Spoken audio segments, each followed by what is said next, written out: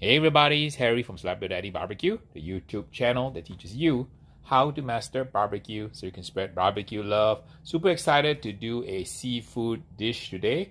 We have some lobsters and some seafood sent to me by the nice folks at Fisherman's Net, which is moalobster.com. Kwang from moalobster.com and Fisherman's Net sent me a bunch of live lobsters. We're going to show you guys how we do a cook on doing some smoked lobster paella.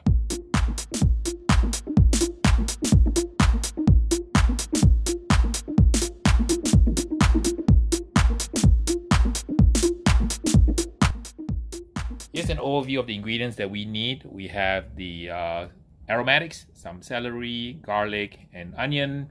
We have a little bit of a short grain rice. I have some Italian tomatoes, a little bit of Slap Daddy rub, and we're ready to go. Thanks to the folks at Fisherman's Net for Kwang for sending me this little care pack. We have a whole bunch of seafood here, some New Zealand mussels. We've got some, these are huge kind of cockles, mussels or cherry stone. Let me see here. There's going to be some scallops, and this one is going to be a kingfish, and a few of these are already live lobsters. They came all the way from Maine, got to California, to Los Angeles, and they are still alive and kicking. Packed with some seaweed for all natural environment. Ready to go in our special dish.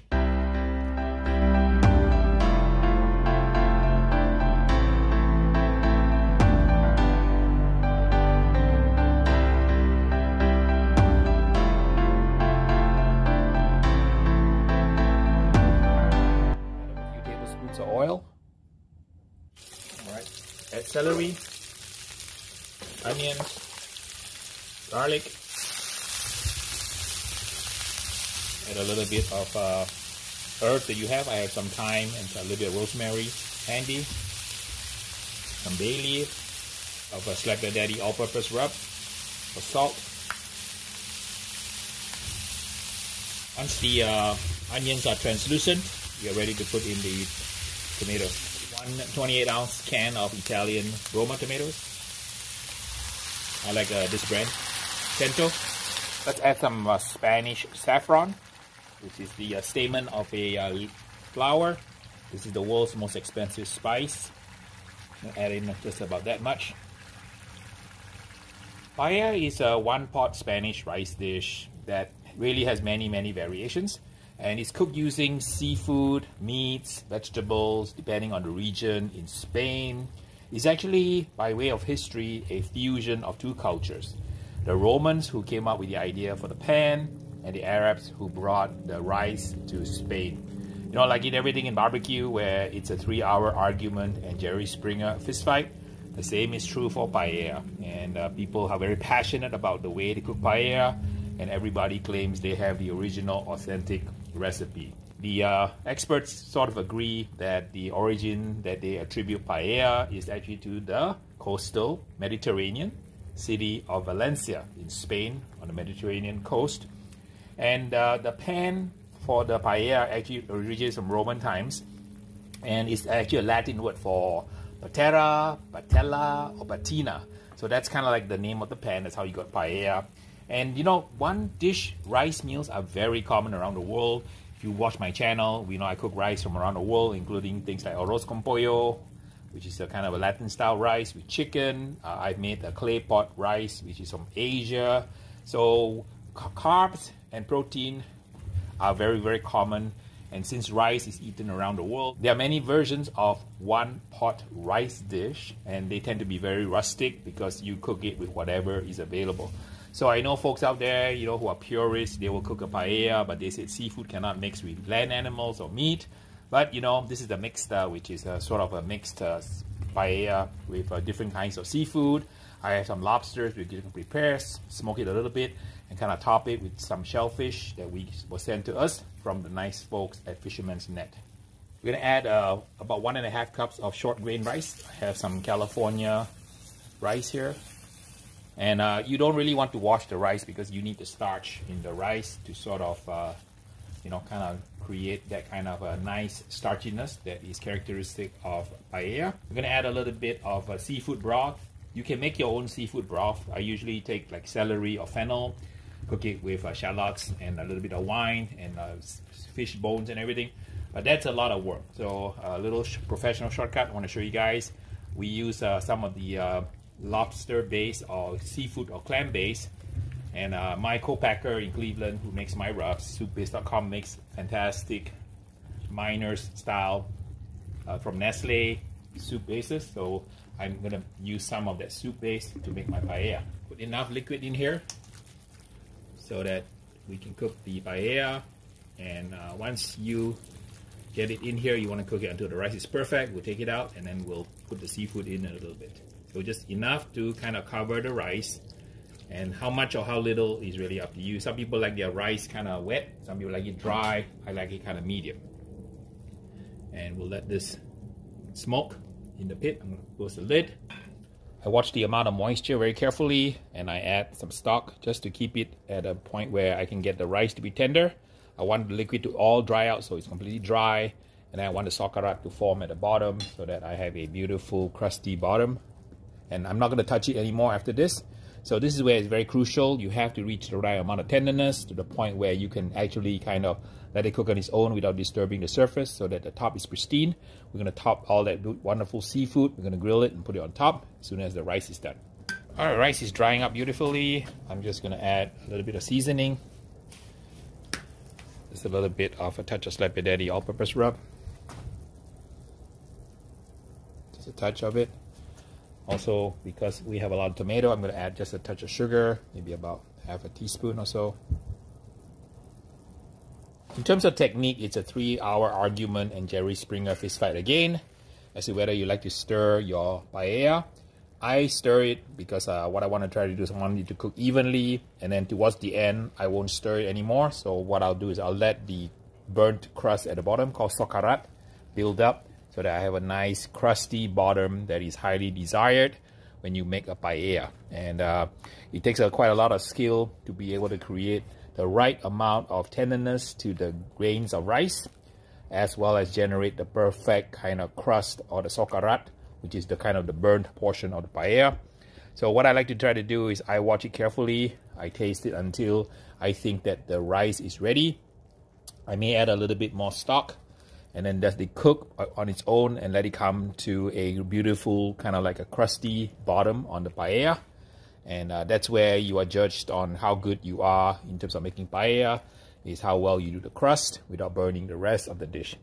Don't worry about this if you just want to cook it for your friends and family. As long as the rice is tender, it's fine. You don't have to go and try to create world-class sauerkraut, but we're going to try to see if we can accomplish that today.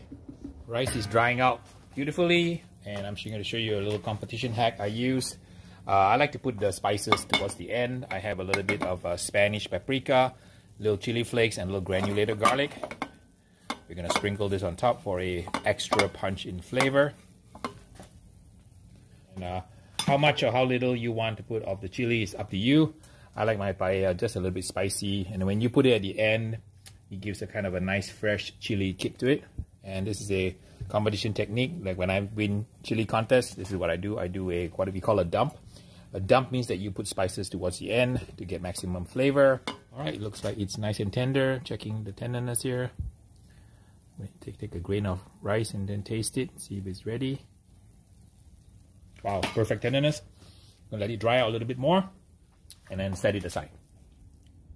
And the lobster in the frozen for 30 minutes in the fridge so that you kill it humanely. There are many ways to dispatch a lobster, and the most humane way is to put it in the freezer for about 30 minutes, so it puts the lobsters to sleep. And then what you want to do is you want to sever the spinal cord like this, just run a knife through, and it kills the lobster immediately, very humanely. That way the animal does not suffer. Do not put this on the grill if it's alive. Okay, that's not a good idea. Please don't do that. Here's how you prepare the claw. What you want to do is you want to put your knife right here, make a cut right there.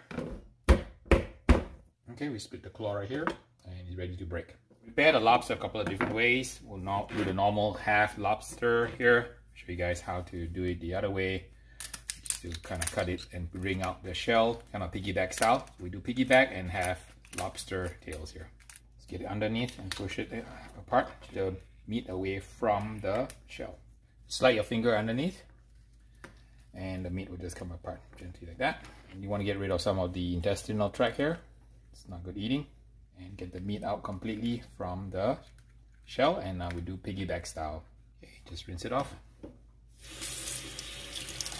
There you have it, a piggyback style lobster.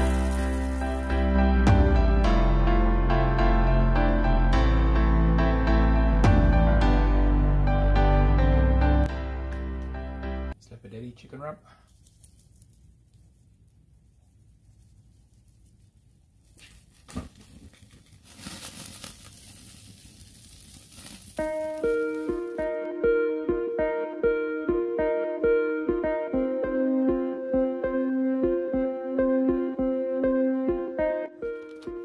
Scallops on.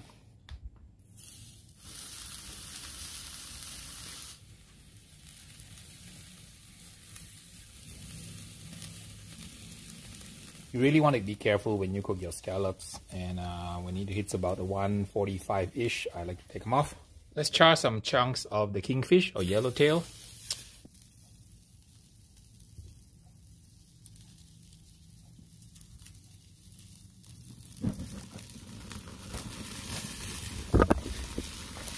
Medium rare is good. This is hamachi or kingfish or yellowtail.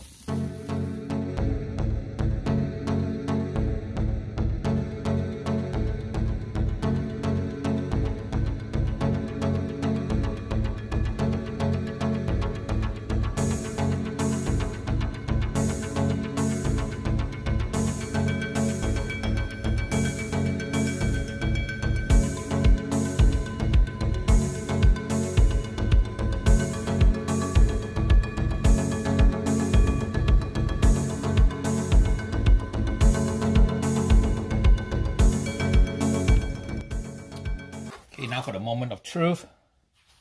Let's give it a taste test here. Some of the paella.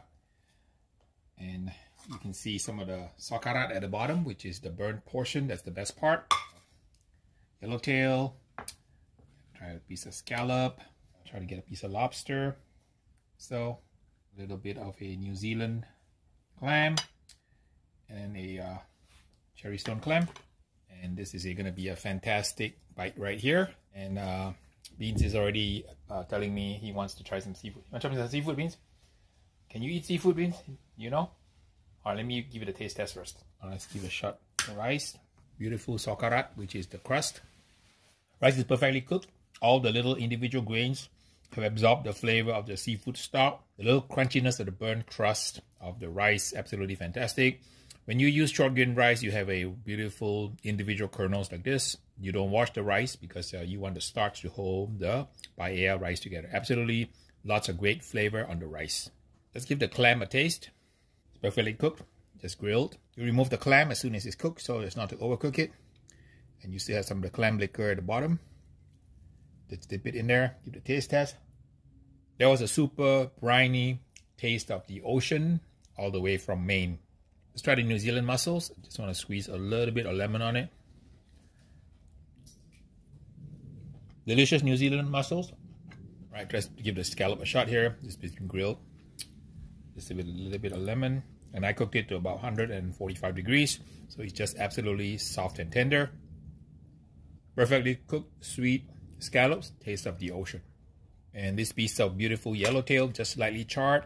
Just a touch of lemon here.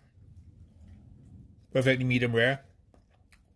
Right in the middle here. Absolutely delicious. Let's attack the lobster.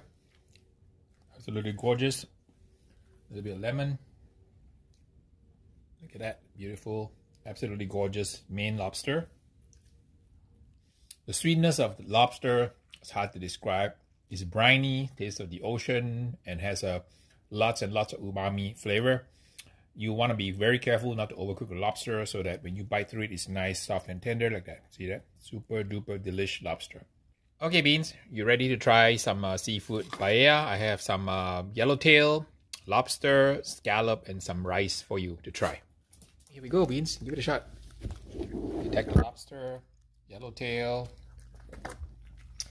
He's eating the paella rice now with the sauerkraut and finishing up with the scallops. Wow, he seems to like it. I guess he's just a seafood dog in addition to being a brisket dog too. Thanks for stopping by, checking out my paella episode. A huge thanks to the folks at Fisherman's Net, moalobster.com for sending me this little bit of a lobster love. Huge thanks to all my Patreons who help to keep the lights on my channel. If you find value in my videos, please go ahead and consider patreon.com/Harry Soo. Until the next video, we will see ya.